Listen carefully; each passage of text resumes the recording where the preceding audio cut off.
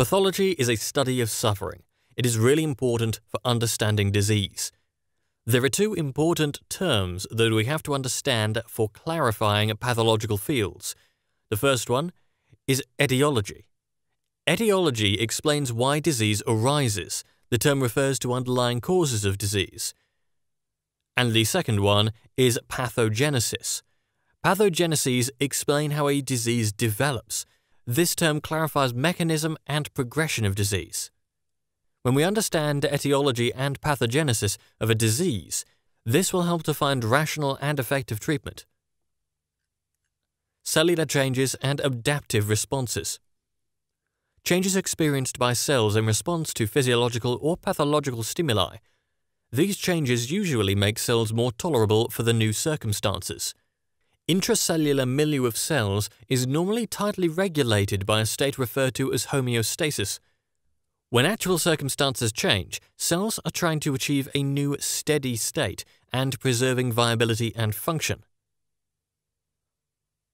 Hypertrophy is an increase in the size of cells resulting in an increase in the size of an organ. In contrast, hyperplasia is an increase in cell number. Metaphasia is a change in phenotype of differentiated cells, often in response to chronic irritation that makes cells better able to withstand the stress. Atrophy. Decreased cell and organ size as a result of decreased nutrient supply. Dysplasia. Disorder. Precancerous epithelial cell growth. Not considered a true adaptive response. If the adaptive response is exceeded or external stress is excessive, cell injury develops. Within certain limits, injury is reversible.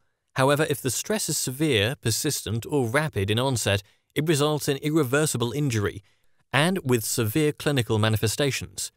These adaptations include hypertrophy, enlargement of individual cells, hyperplasia, increase in cell number, atrophy, reduction in size and cell number, metaplasia, transformation from one type of epithelium to another, and dysplasia, disordered growth of cells.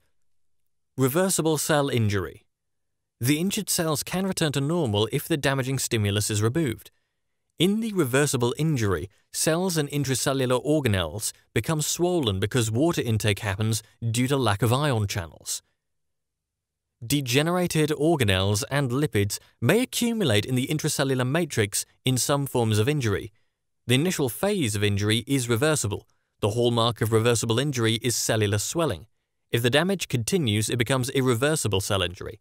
The hallmark of irreversible cell injury is membrane damage. The end result of irreversible injury is cell death.